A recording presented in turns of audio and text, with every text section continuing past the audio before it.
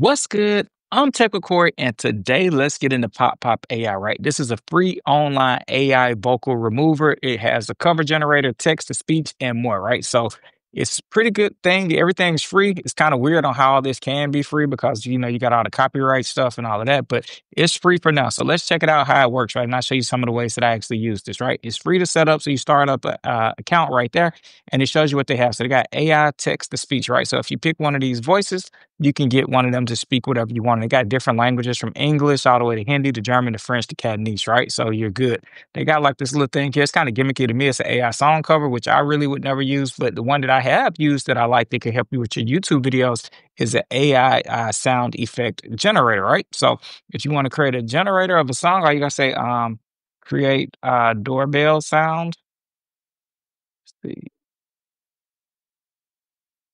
And when you click generate and it's right there, you got up to 250 characters in, it'll actually put it in for you. And once it puts it in, it lets you know that your task are it's in a queue. So they're gonna create what you have, they put it in a queue and they ask you to patiently wait. And it's five people in front of you, but you still can go through it. And you can see here they got other sound effects that you can just already that are there you can use, right? And they have actually explore the categories and you can hear everything and use it. And when you find something that you actually like, all you have to do right there is click download it to download it, right?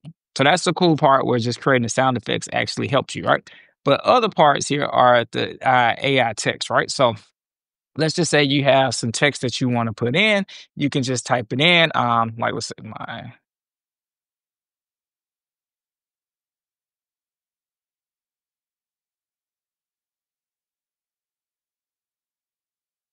So here we go. We put as the text right here. Now you can pick a voice that you want. So let's just say you want this voice here, and you can pick the language that you want to go in. So let's pick Casey, neutral English.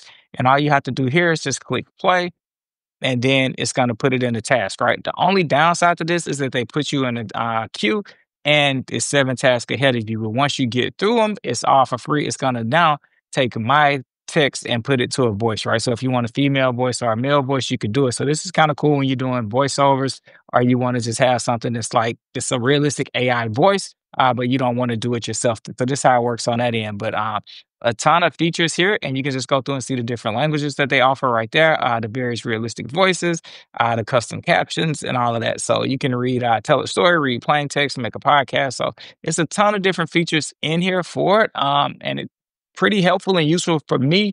I like the AI text to speech because I can now just type in what I want to be said and have it be another voice versus my voice. And I like the sound effects, but they have a ton of different things from music processing, from vocal remaker to karaoke mode, to AI song generator to sound effects, and they have a ton of different resources here.